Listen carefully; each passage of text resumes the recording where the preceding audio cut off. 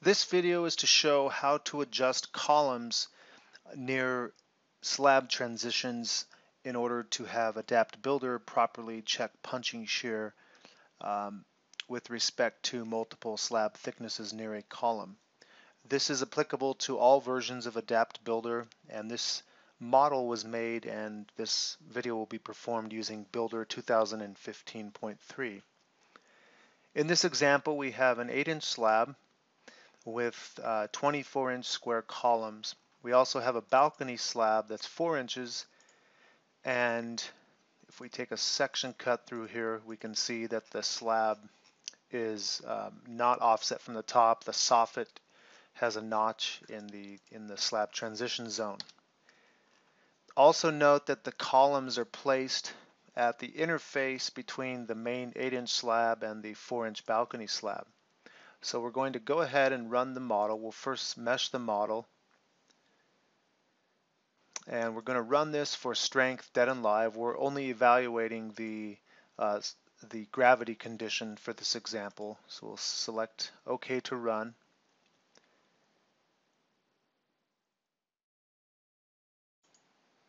And after running the model, we're going to check the punching shear. So we'll go to FEM, punching shear check. And using the support line results toolbar, I'm going to turn on the graphical outcome of the punching shear check. So we can see that there's clearly a big discrepancy between, let's say, an interior column where we have an 8-inch slab and an interior column. Now, part of this is just due to the moment, the unbalanced moment in the end span here versus this interior condition, but that's not the overwhelming factor that's influencing this large stress ratio. So if we go and dig deeper into this, I'm going to go to Reports, Single Default Reports, Tabular, Punching Shear Design, and I'll report the punching shear parameters for column 19. And for moments about the local R-axis, or I'm sorry, the S-axis, we can see that for R and S we have an effective depth equal to 2.38. So because the column is on the interface of the two slabs, it selects the effective depth related to the thinner slab as a conservative measure, and this can lead to these results. Now, if we take this column and we move it slightly to the right, I'll use Modify, Copy, and Move, and I'm going to move this column over 3 inches, so we'll say 0.25. Now we're locating the column just inside the 8-inch slab. We still have a balcony slab, and this column is still going to be considered as an interior condition, but now we're going to go back to FEM. Because I've moved a column, I'm going to remesh the slab.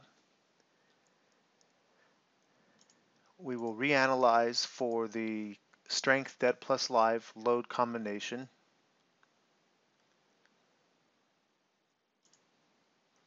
And we'll again check the punching shear. When we do this, we're going to see that the value will drop drastically. So it was at 6.99, now it's 2.64. As we continue to move it towards the 8-inch slab, the effective depth is going to grow closer and closer towards that of the 8-inch slab, which is the 6.88. I'll go back to Reports, and again, from Single Default, Tabular Reports, we're going to check the punching shear parameter, and we're going to look at the effective depth that's being used for this condition once we've moved the column. So now we can see the effective depth is 4.63. So the program will use a weighted average of the effective depths if we move the column to either side of the interface. Even if I move it to the left side, so we'll go back and do that. We're going to select the column again. I'll go back to Modify, Copy, Move, and we're going to locate this negative 0.5 feet.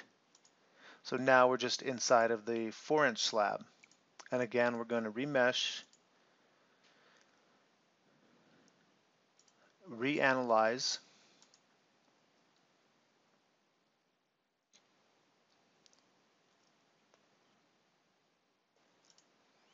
and then recheck the punching shear. And in so doing, our effective depth now is shown as 6.61. So in this case, because the slab is inside of this particular zone, the balcony, we'll go to Reports, Single Default, Tabular, Punching Shear,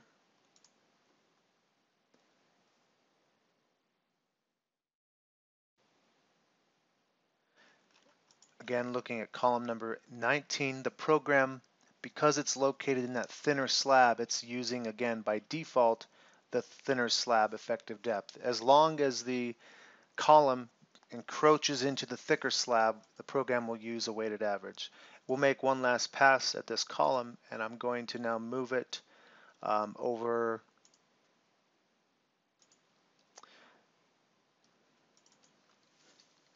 We're going to move this 1.25. So now we're 1 inch, or I should say 1 foot from the edge of this 8-inch slab. We will remesh again, reanalyze,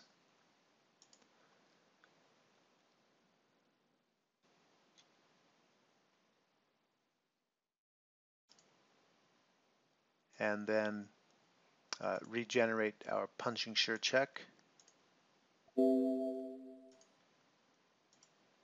And we can see this drops even further. So now we're at 1.95. If I review the results for the punching shear parameters, this is going to grow up into the 5.38 to 5.66 range in terms of the effective depth.